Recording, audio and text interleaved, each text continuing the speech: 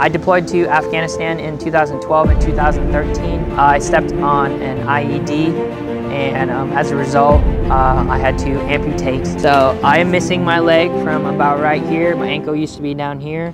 So today is my hometown tour, coming back from the Paralympic Games, you know, to kind of come back to my community and share my story. I would say chase it. Like, don't let anyone tell you to stop, right? If that is your goal, go out and chase it. Because like you don't know until you try, right? Like,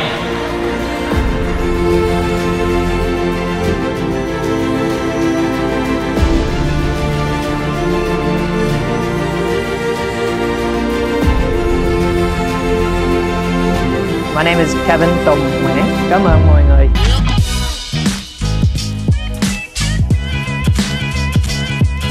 Nhưng mà Khang hỏi khán giả rằng khán giả có biết người nào sống tại thành phố Westminster, học tại trường trung học Westminster và đã trở thành một người Olympian từ Rio cho đến Olympic tại Paris. Và hôm nay Khang sẽ cho khán giả tìm hiểu và gặp một người Việt đã sống tại thành phố Westminster, đã học trường trung học Westminster và là một người đã có mặt tại cái Thế vận hội kỳ vừa qua. Và anh tên là Kevin Nguyen. Xin khán giả cùng Khang mình tìm hiểu về Kevin Nguyen nào. Let's go! Thượng sĩ Kevin Nguyen là một xạ thủ Paralympic quốc tế xuất sắc, là thành viên của chương trình vận động viên đẳng cấp thế giới và đang cộng tác với đơn vị bắn súng của quân đội Hoa Kỳ ở Fort Moore, Georgia. Xuất thân từ thành phố Westminster, California, anh đã tốt nghiệp từ trường trung học Westminster vào năm 2010 và tiếp tục học tập tại trường cao đẳng cộng đồng Golden West. Anh đã được triển khai tới Afghanistan và phục vụ trong chiến dịch. Chỉ 3 tháng sau khi bắt đầu nhiệm vụ, Kevin đã bị một quả IED gắn áp lực đánh trúng trong khi tuần tra bộ. Và đây là câu chuyện của anh Kevin Nguyen. Yeah, like we have some like alumni dinner for like football coming up actually. Yeah, about bringing back our alumni and showing our students. You just kind of told your life away. You totally do. You blink and also what happens and where's it gone. Yeah, my 9 years of competition shooting has just gone by in a flash.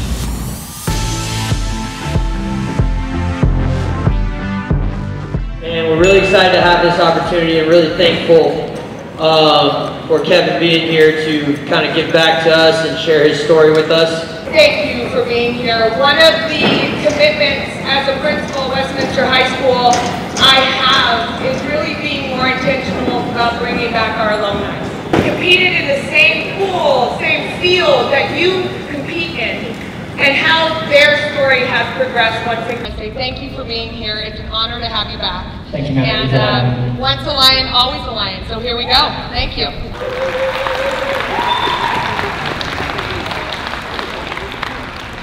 I'm gonna just kind of go through my story and just kind of tell you how I got where I got. I can promise you that I sat in the same seat as you guys, and if I told myself back in 2010 that I would be a 2-time Paralympian, I would have never believed you. My name is Kevin Nguyen. I'm a staff sergeant in the United States Army. I currently have 13 years of service. I am an infantryman by trade, so I'm a grunt pretty much. My current job is a competitive shooter and a marksmanship instructor as well. Westminster is my hometown, so I grew up here. Right? My elementary school is Freiburger Elementary. I went to Johnson Middle School, and then right here, Westminster High School. I spent all 4 years here. As you can tell, you know, I did get to talk to some of my teachers that I went to school with. It's really good to see them. I graduated in 2010, and then after 2010, I really went down the street to Golden West College. I went to college for about a year until I realized college is not my thing. I got very bored very quickly. The Army has taught me one thing, that I do not do well in classroom settings. If I sit in a brief of some sort and it's a PowerPoint presentation, I can promise you that I'm going to fall asleep. That's just how my brain works. And it took a lot of trial and error to actually learn that, but I learned best by doing, right? And so being a competitive shooter, I did by doing, you know, putting in the practice, putting in the training, day in, day out. 5 days a week, 4 hours a day, so that's about 20 hours a week or so. No. Hi, my name is Kevin Nguyen. So today is my hometown tour, coming back from the Paralympic Games, you know, to kind of come back to my community and share my story with aspiring kids and athletes.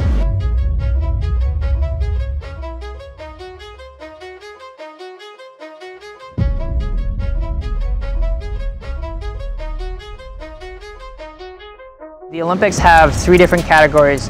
The Olympics are the top athletes in the world. The Paralympic athletes is the same thing, but they are for people who have physical disabilities, such as myself. I'm missing my leg. I'm a right below the knee amputee. And then there's the Special Olympics, or for those who have cognitive disabilities. And so I'm a 2-time Paralympian. Okay, so Kevin, I know you share the story of how you lost your leg. Yep. Can you say something really quick?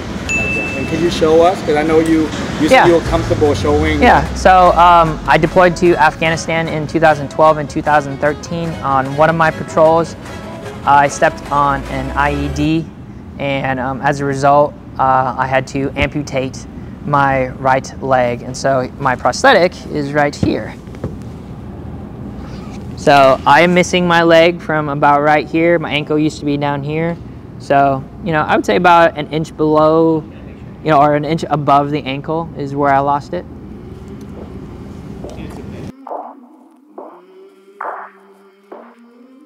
In 2012, November 2012, I deployed to Afghanistan. We went to a place called the Horn of Nguyen. That's where I spent about 3 months on deployment before I actually hurt myself. Our job that day was to go recon the spot that we nicknamed the Dragon's Spine. It was this elevated geographical terrain that gave the enemy an advantage. They could shoot small arm and shoot indirect fire. So pretty much they could shoot in long quarters into the places that were. During that patrol, we were about, let's say, 200 meters from our objective. From where we were supposed to be, I stepped on an IED. February 2nd, 2013 is a day that I will never forget. It lives in my brain. It's going to live in my brain for the day I die. So I remember stepping on that bomb. It was pressure activated, it's victim activated, so I had to step on it in order for it to go off. And so I would say probably one of the most scariest things that's ever happened in my life, right?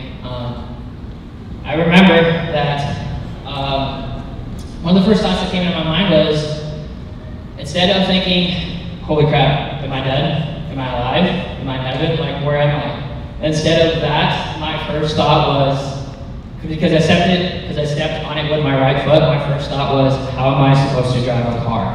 I found a little bit of humor in my accident, but that was really the first thought that came into my mind. So, naturally, I got pulled out of combat and they sent me home.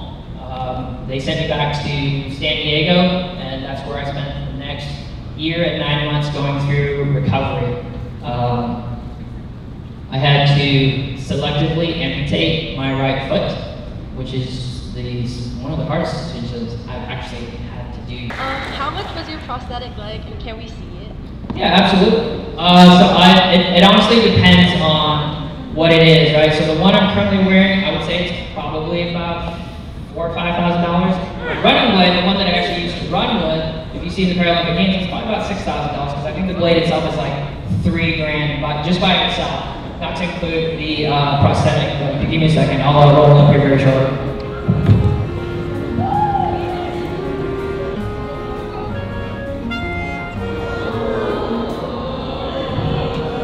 Right, so I worked very hard to not make myself excluded from the rest of the Army, right? Not giving the Army an opportunity to kick me out. So if my teammates are running, guess who's running? If my teammates are doing deadlifts, guess who's deadlifting, right? If we're rocking, guess who's rocking, right? I am no different than you.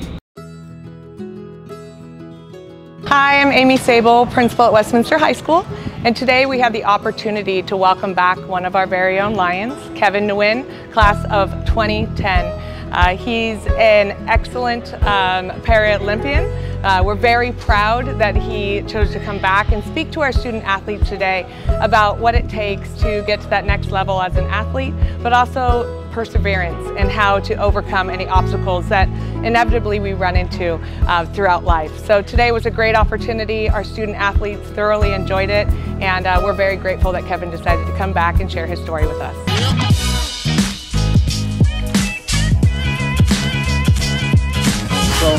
So Kevin, you live in Westminster, Yes. right? Used to, yes. Used to. So what's your memory about Westminster? What do you remember most about Westminster and Little Saigon? I would say the food. You know, the buildings and the roads have definitely changed, but as far as like the restaurants and just the environment hasn't really changed much for me. I still know my way around. I still know, you know, Westminster, Golden West, Bolsa, McFadden, Brookhurst, all of that. You know, all those streets are still very familiar to me. I miss the food for the most part. What food do you miss the most? Let's see. I went to. No, I went to Lopinki last night with my friends. Yeah. No, cơm nướng bò lúa lắc. Yeah, that's my favorite. And then for lunch today, I'm actually going to cơm tấm Thành. Oh, it's so good. Of course, you said your lowest point in life was when you had. Yes. Can you retell us that? Yeah. So coming back from Afghanistan, the doctors told me that they could save my leg. I was like, okay, the damage wasn't too bad. I got really lucky. You know, I can get back in the Army. I can keep my feet. Come to find out a couple months later that they weren't able to save my foot, so I had to choose to have it amputated. So it put me in a very depressive mindset of, I don't know what I'm supposed to do with my life now. Like, what is my life supposed to be like moving forward? If I get it amputated, what is my quality of life? How do I be an amputee? I didn't know that. There were so many unanswered questions that just consumed my mind. And so just one night I said, I don't want to feel like this anymore. I hate it. I don't like this feeling. I need to get back up on my feet and find my purpose again, and that was to be a soldier in the Army.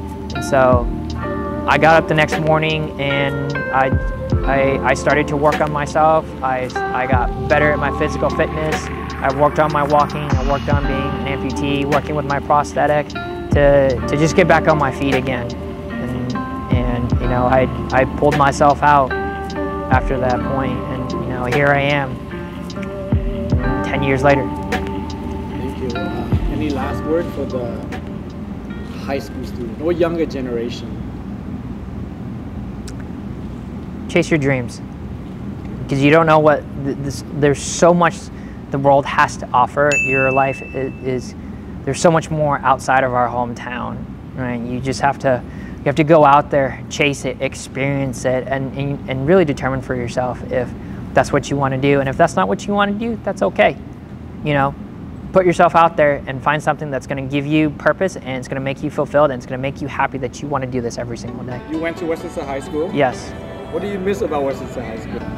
You know, I don't know if I really miss anything here. I think the teachers, I really enjoyed my time with, you know, just hanging out with the teachers, and just some of the memories I've created here with my water polo and swim teammates. Doing with being a Paralympic. Yep. How does that benefit you? It's taught me a lot of resiliency and discipline, and that if I work hard at a goal that I want to achieve, I know that I will get there, and not let failure bring me down. Failures are designed to make us better. It's supposed to be a learning opportunity so that it'll help us get to where we need to go.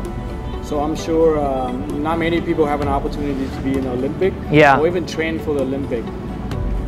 How does that happen? Well, for starters, you need to pick a sport, an Olympic sport. Start training and work your way up to the national team. I believe there's like 30 plus sports, I believe. and find the one that you want to be good at and make the national team. Find out where their organization is at, go to those national competitions so that you can be on the national team, to travel overseas and start, you know, gaining rank overseas, and, you know, go to their Olympic trials, right? Because 3 years you're working to make the Olympic team, right? And then the year prior, or the year of the Olympic Games, you want to go to those trial events in hopes that you will make that Olympic team. But it takes a lot of time, a lot of sacrifice, and a lot of dedication to get there. Sacrifice is the biggest one. You sacrifice a lot of your time. And I know for me, I've sacrificed a lot of time with not only myself, but like family as well, you know, to get where I need to go. But having that family support means the world to me, because my wife and my son have supported me this last year to help me get where I need to go, and I am forever grateful that, you know, they were there cheering for me in Paris. You know, like I said you know, during my speech, it was just an opportunity that I was afforded. It's like, hey, do you like to shoot guns? Do you like to compete? It's like, yeah. It was just an opportunity that fell in my lap, and I rolled with it. I took it, and I did the best with what I had, and 9 years later, here I am, two-time Paralympian. It was just an opportunity. I said, let's make the best of it, and I did.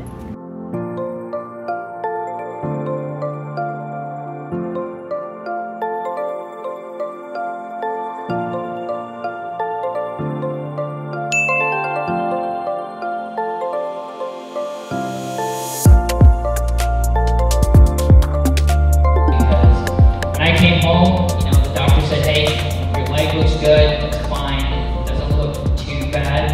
Only to come find out like 2 or 3 months later, they're like, yeah, you know, we can save it, but this is your option. Number one, I broke these toes right here.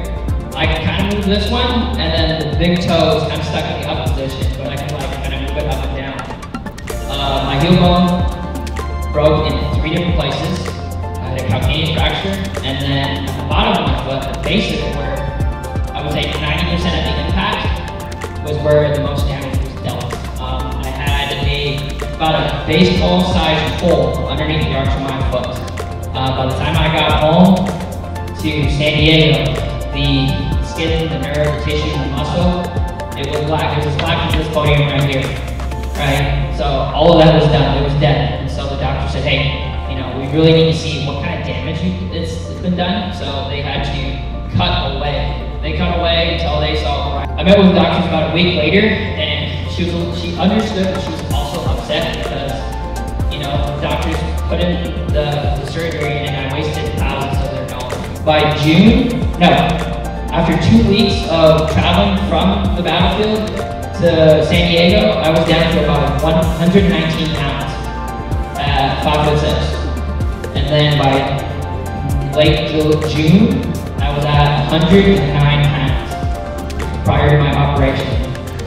It was probably one of the darkest days of my entire life, because I was consumed by just self-pity, sorrow, and depression. So I worked my way out of that. There's really no secret sauce to get out of depression. I just told myself, hey man, you really need to stop feeling sorry for yourself and get back up on your feet.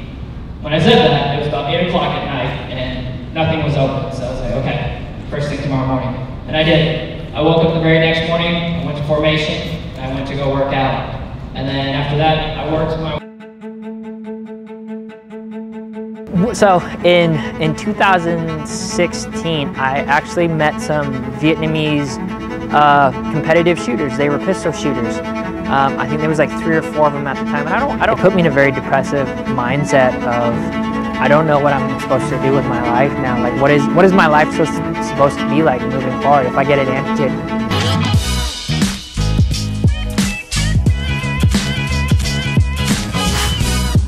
I'm not sure you realize the significance of it, but what do you think about being Vietnamese American and also being Olympic? Like, so in 2016, I actually met some Vietnamese competitive shooters. They were pistol shooters.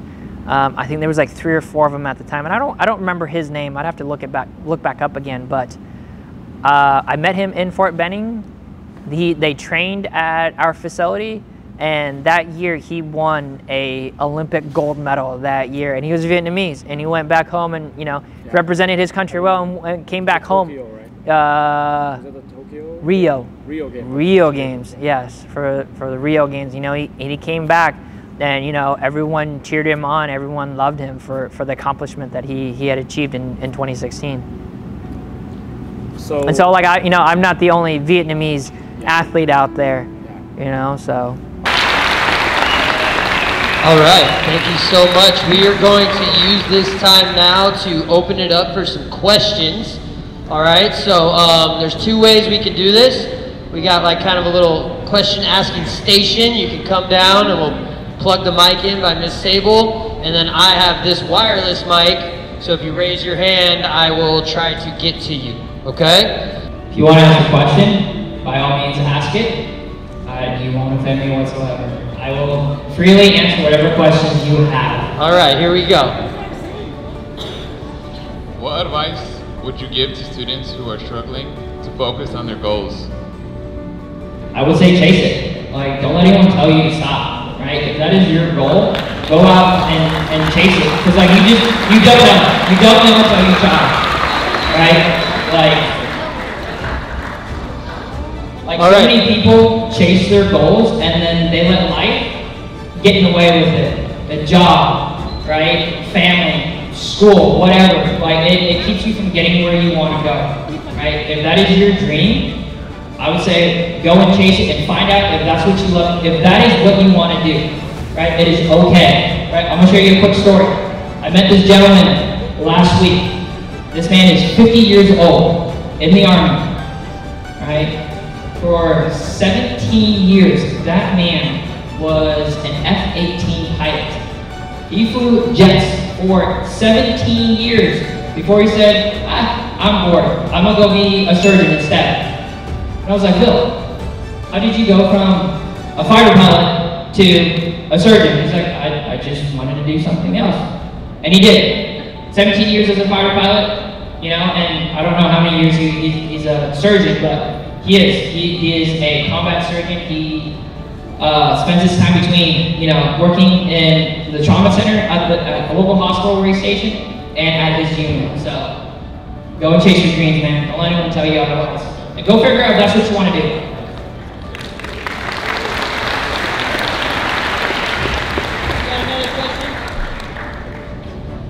How did you stay motivated when facing setbacks or challenges while pursuing your goals? Yeah, like, can you be, so, I'm gonna extend that question, right? Can you be a little bit more specific, right? I've had a lot of challenges in my life, like through my recovery or as a competitive shooter. How about your leg? There's really no secret sauce, I just, like, for the first year, the Army was my entire career. I love that job. There was nothing else I wanted to do. And all of that I felt like to me, was stripped away from me, right? I didn't have a purpose. I didn't have a drive. I didn't have a goal to work towards, right? When I was in my platoon, my leaders gave me something to work towards. I had really good leaders that I want to be that guy. I want to be that guy someday, right? And so, everyone's different. Everyone faces challenges and struggles differently. I really just looked at myself and said, hey man, stop feeling sorry for yourself and get up. And get moving, get to the first light pole. Once you get there, go to the next light pole. Once you get to that one, go to the next one, go to the next one, until you get where you need to go. And mine may not be the best, but that's how I got myself out of that struggle. Awesome, thank you. We have another question over here on the side. Down over here you go. What sport did you play in high school? So I started with water polo with Mr. Khang, and then naturally we just progressed to swim afterwards, and so I did water polo and swim all 4 years. What was your 50 free PR? Hang on. See if I'm probably about 25 or so. Right, that was my senior year though. Right, I probably kind of bounced around about 28, 29. The years that I swam, our goals were trying to get low 20s. Right, a good buddy of mine, his name's Kyle Chadwick. He's also an alumni here, and he was very consistent at 22. He was trying to break the 20-second barrier. He was trying to get 19. And he came very close. I think he had like a 20.3 or something like that. He was very close. He's probably one of the fastest swimmers that I knew when I was swimming. Awesome, thank you. We got another question up here.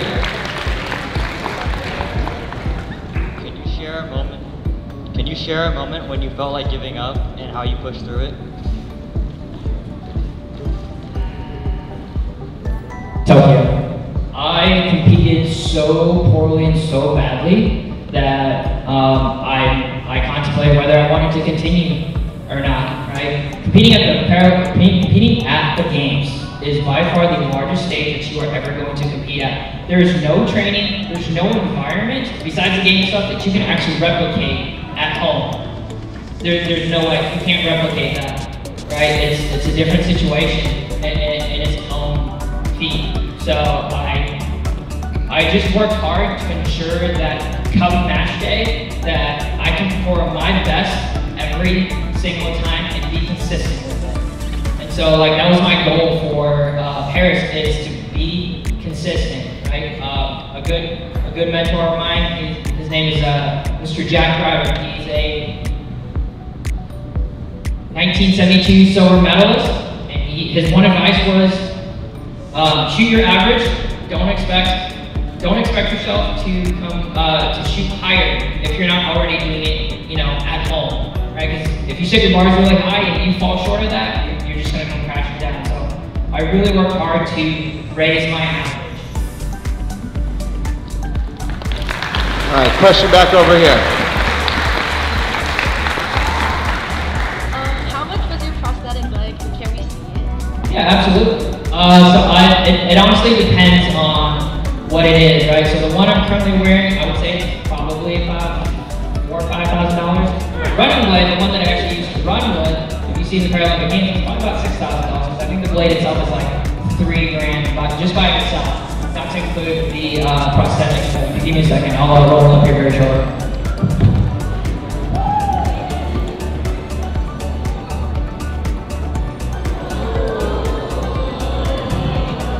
Right, so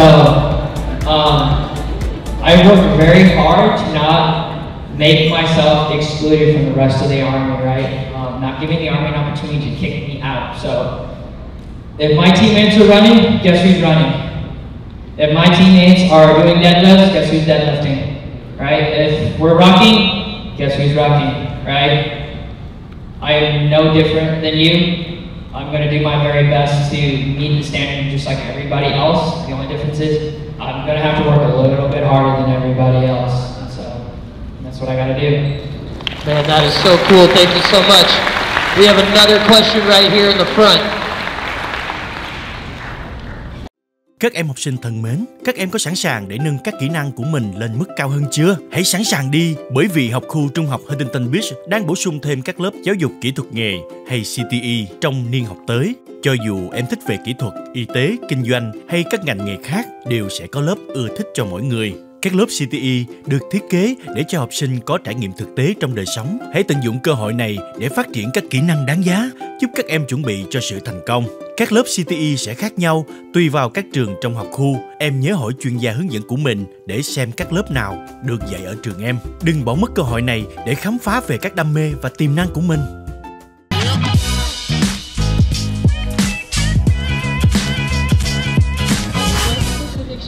Strategies or habits help you maintain persistence during difficult times? Honestly, just be consistent, right? Like, if it works, don't change it just to change something. Like, for me, when I first started competing, it was, I would change a lot of things. I would change my position a lot. I'd make a lot of changes just to make a change because it just wasn't working, right? I found what worked and then kept it that way. Only made changes if it was going to prove beneficial for me in the long run. If I made a change and it kind of worked for the moment, but it didn't work the next day, I'm putting it back. Right? Because if it worked the day before, there's no reason why it can't work the very next day. Right? So just be consistent and trust yourself. All right, back over here. How did you balance your short-term obstacles with your long-term goals?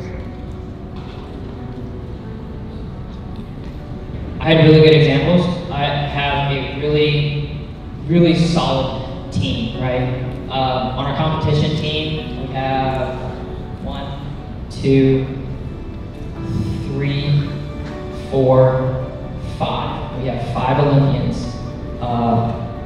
in our office. Sarah McPhail is a 3-time Olympian. Sajin, she's a 2-time Olympian and a Paris silver medalist. Allie Wise is an Olympian. Ivan Rowe is an Olympian. The people who have come before me, Eric Updegraff, I believe he's a 3-time Olympian. Jason Parker, my first boss, was a 4-time Olympian, right? And so like, those goals were achievable, right? And I had the right team and the right people to help me get where I needed to go. And so because I didn't come from the sport, they just gave me the right answer and I rolled with it. But my teammates have been doing it since they were your age or younger, right? When they come onto the team, they have 10 plus years worth of competitive shooting experience and training. I'm learning this for the very first time. And so I really lean heavily on my teammates. Right? It's like, hey, I'm trying to get to here. How do I get there? It's like, okay, what are you doing right now? Okay, that sounds good. Let's tailor that a little bit. Let's make some changes so it pushes you in the right direction. So I had really good teammates to really lean on to help me get where I need to go. And their work ethic is by far one of the best things about being on that team is that when you think you're doing good, your teammates are doing a little bit better. So like their work ethic definitely bled out on me. So like anytime that I was like slacking, I would look to them and be like, man, I'm a little slacking today. I need to get in some extra reps. So I hope that helps. Awesome, thank you. All right, I know a lot of you guys are trying to flag me down for questions, but we only probably have time for one more. So here we go. Have you met any really famous like Olympian championships, and if so, who's your favorite?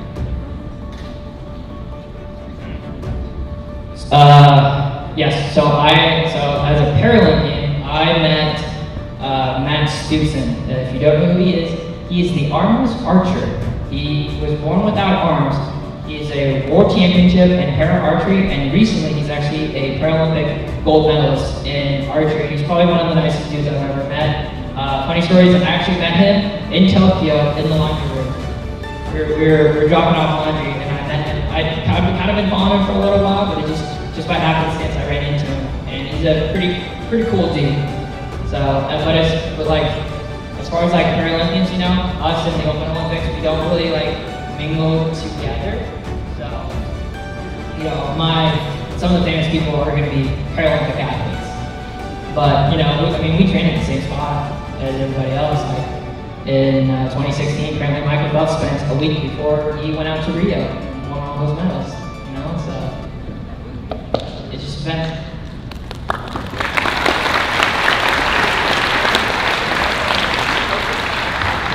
All right, I know, I see some of you raising your hands. We only got 1 minute until the bell rings. I just wanted to close this off by, let's give them another round of applause, as loud as we can, come on. Yeah, we thank you so much for being here. You're truly a hero and a role model to all these students, so thank you again for all the words and the stories. If you guys have questions, hold on. If you guys have individual questions and you want to ask them, you can come up. And even more importantly, please make sure you clean up all your trash. And you guys can go check out all of his medals that are over to the side. There are some baseball cards with my signature on it. You guys are free to grab one if you'd like. Thank you again, guys, for everything. Sorry if we couldn't get to your questions.